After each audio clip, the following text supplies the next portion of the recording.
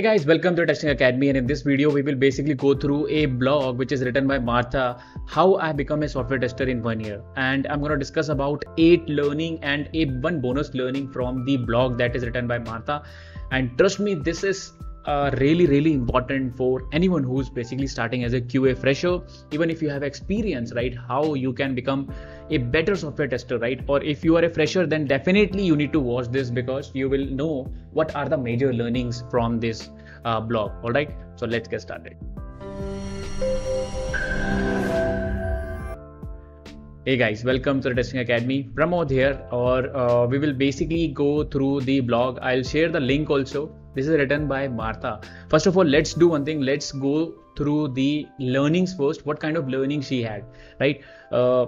First of all, learning number one. So you want to become a software tester, right? And the first important thing that she basically talks about is basically you have to have a precise roadmap to the switch to job. Okay, let me tell you about my scenario. Okay, so when I was into manual testing, right? When I was in manual testing, so what I did is to switch to automation, right? I prepared a 6-month plan. Okay, that 6-month plan basically include how I'm gonna basically learn about the programming, right? A couple of concepts related to Selenium and API. I started with API and after that I have moved to Selenium, right? I have discussed this multiple times, right?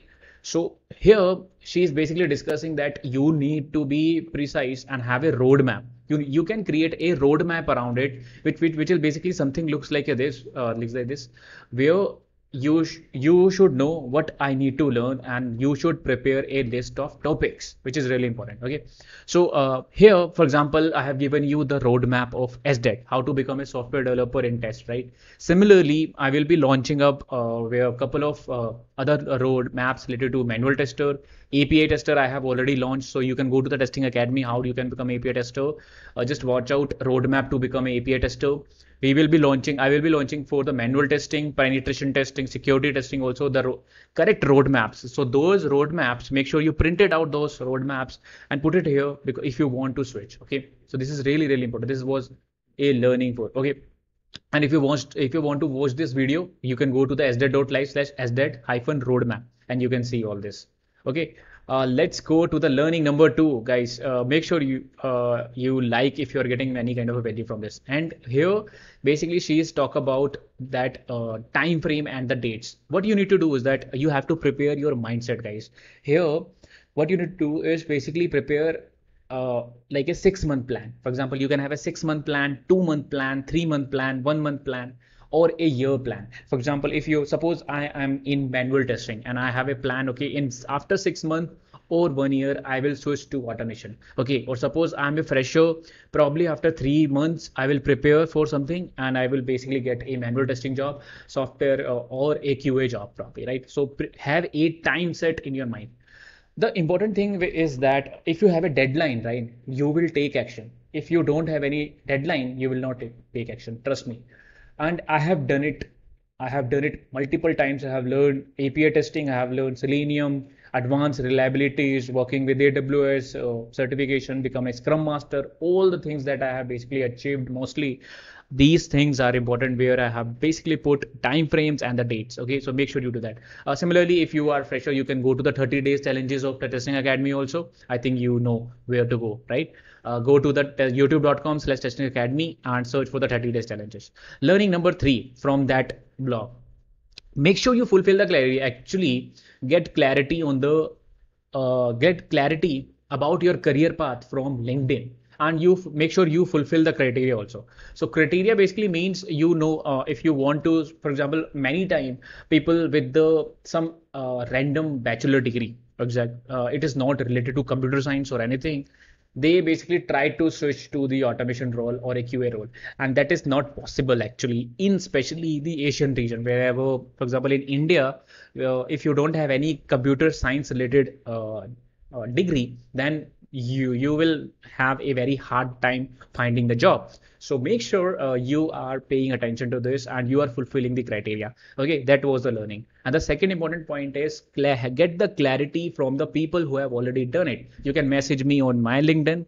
Okay, I'll give you more clarity if you can switch to automation, or if you can get the software testing job for as or not. Take help from other also. There are number of people available on the LinkedIn. You can add them. You can directly ask them. What I did, for example, when I was not sure about how to scale the proper Selenium grid and all, right? What I did is I basically reach out someone from on the LinkedIn, and he was able to help me. He was able to give me some links, and that's how I achieved it. Okay, so that's the important learning. I hope you are getting the value, right? Right. So that was a learning number 4 from that blog. Okay, I think fourth one is very simple, which is start taking the course. Now you have a timeline, a proper timeline in your mind, right? Start dividing what you want to achieve. For example, initially, I'll share the blog here also, where she mentions here. See, this is the timeline, right? Where first she will basically start learning a programming language, which is basically Python. Then she's parallelly doing the reading the blogs, signing up the college, doing learning Linux, right? Other things and all. So here you can basically leverage the same roadmap, or you can modify and create your own also. For example, if you are following for SDAT, right, it will be different. If you want to become an API tester, it will be different. If you want to become a manual tester, it will be a little different. Okay. For example, in the manual testing point of view, you need to focus on taking certification, as well as need to focus on the planning side of it. For example, STLC side of it, where you will be designing how to design, how to create your test plan, test strategy, and other things, right? So those things you need to pay attention to this. Okay, so you need to modify accordingly. Where she meant this one, she is mentioning where she basically getting the knowledge of programming also, as well as certification, and combining it and searching for a job. Okay, and all these things she was able to switch from PM role, which is a product manager role, to QA, right? So this is how she had done it. So again, I have told you, right? Start taking courses on manual testing, SDET, automation, programming, and you can do the Code Academy basic courses related to the web development also. Okay. So learning number 5, I think, which is important. Reading is equally important. Make sure you are reading the Ministry of Testing and the list of blogs. Ministry of Testing URL, I think, let me share this one. Here you will find a number of blogs. It is good for QA freshers also.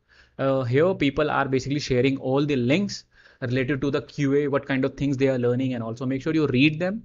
And you can join the Ministry of Testing club, where people generally discuss about the various topic related to the software testing. Okay, so become a part of it, and trust me, it will help you a lot, right?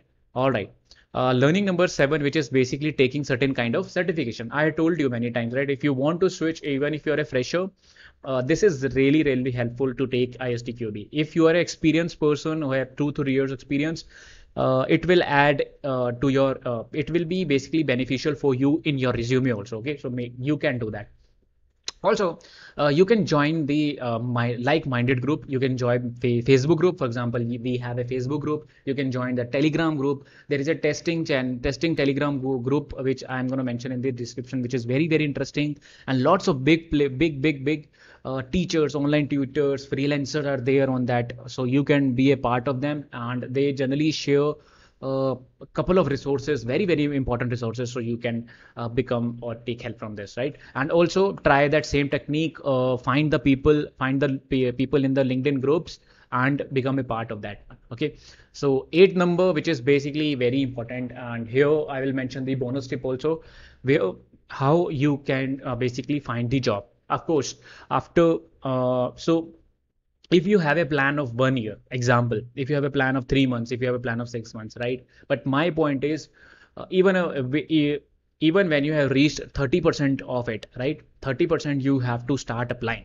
This is really important. And the first one, where you will do, what you will do is you will basically go to your friends and circle, find referrals, and tell them that you are interested in a QA role. Please help me, and they will start doing it. Referral is the easiest way to get a job. Okay, trust me. Second one is basically reach HRs on the LinkedIn. I have told this technique multiple times, how you can get more calls. You can find that video in the YouTube/testing academy, where I have discussed about this technique. Third one is related to the resume. Make sure you modify your resume properly. I have created multiple videos around it. how to write, how to basically create a proper resume. It's in Hindi as well, so you can check out in the Testing Academy Hindi also. All right. So thanks a lot, guys. I hope this review was helpful, and I will put this link. Put the Marta's link in the description also, where she has written extensively how she was able to do it, and pretty much learning all the important learning 8 to 9 points I have basically shared in this video. All right. Thanks a lot, guys, for this watching this till now, and I hope this is helpful. Please make sure you type yes if it is helpful, or a small thank you for me. I'll see you in the next video. Bye.